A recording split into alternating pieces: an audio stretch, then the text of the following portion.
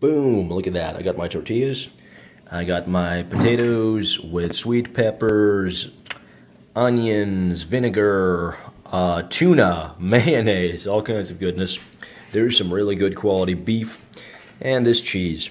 So altogether, like I said, this meal is not more than $15 really. Yeah, and I have more left over for meals later. So, thanks for joining me. As I said, I just wanted to display the actual end product. And here it is in all its delicious glory. Cheers. Alright, ladies and gents. So, as I promised, I'm continuing my hipster home ec. Basically, there was some meat in here before. It cost about $7, and it's really good quality stuff.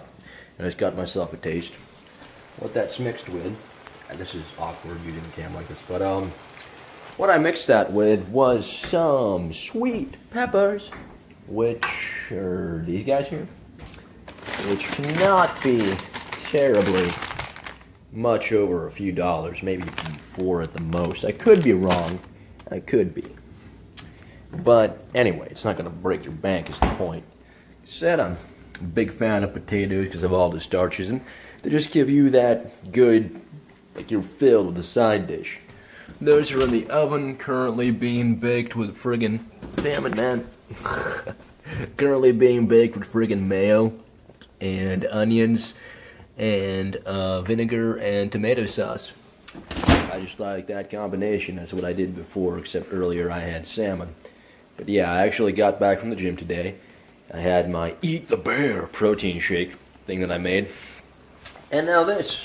And none of it is breaking the bank. Well, that protein shake is like $30, but I buy those once every month or so. Whatever. But yeah, altogether this meal probably cost, and it's probably going to last me 2 meals,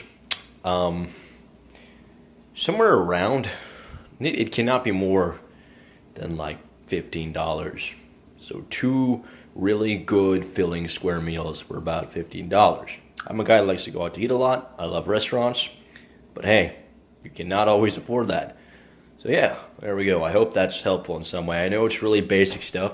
The whole point of me really doing this is I spend too much money at restaurants.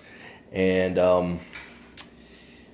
it's just putting the idea out there of keeping yourself healthy and well-fed without breaking the bank, even though everybody knows that you're supposed to do that. Just putting it out there, well, I'm hoping help people, because that's generally why I watch stuff like this, just to get myself going in the mood, etc.